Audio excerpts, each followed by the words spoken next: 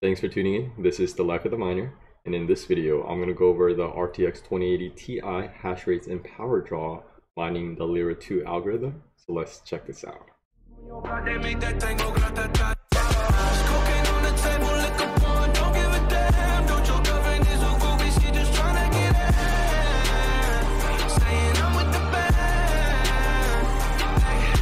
Okay, so first I do want to mention I do have the Zotac Gaming GeForce RTX 2080 Ti AMP edition. Now I'll be going over the hash rate and power draw of mining the algorithm Lyra2, and I'm going to go over the stock settings and the best OC settings that I can think of, and of course decreasing the power limit as well. Now I do want to mention I'll have all the figures in the description as well, so if you just wanted to check it out, they'll be all there. So let's go ahead and check this out. Alright, so my computer at idle is around 63 watts, and this is my gaming PC right here, and this is the RTX 2080 Ti.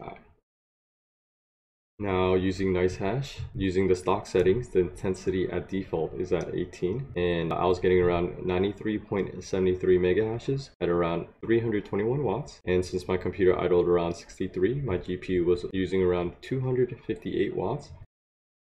Now by tweaking the miner settings and changing intensity at 24, that did increase my mega hashes by 18.19, and so I was getting around 111.92 mega hashes at 321 watts, and my mega hashes per watt did increase by about 0.0705, so I was getting around 0.4338 mega hashes per watt. Now changing the OC settings, I did keep the power limit at 100 and change the core clock at 110. My mega hashes did increase by another 9.24 mega hashes. My mega hashes per watt did increase by about 0.0358, so I was getting around 0.4696 mega hashes per watt.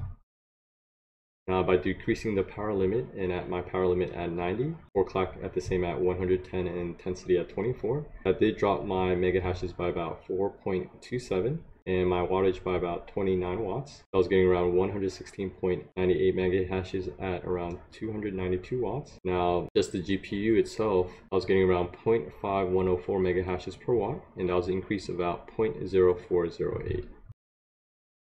Now, decreasing the power limit and setting it at 80, core clock at 110, that did decrease my mega hashes by 4.81.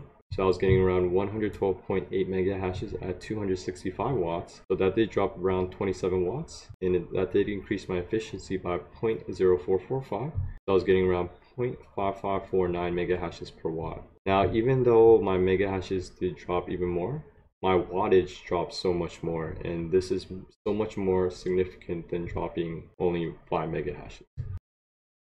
Now power limit at 70 and core clock at 110, that did decrease my mega hashes by another 6.96. I was getting around 105.12 mega hashes at 235 watts. And of course my mega hashes per watt did increase, and I was getting about 0.6112 mega hashes per watt.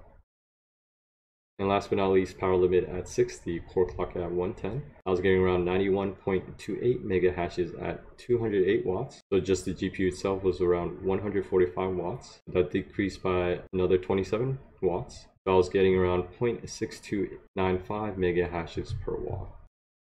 Now I did try adjusting the memory as well. So at -500 memory, the program did crash at around 20 minutes, and I did this several times, and around 20 minutes it kept on crashing.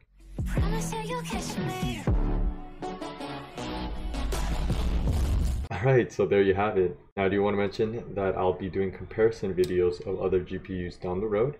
I do have the standard RTX 2080, and I've been doing a lot of testing, so check that out later. But of course, thanks for watching, and always happy mining.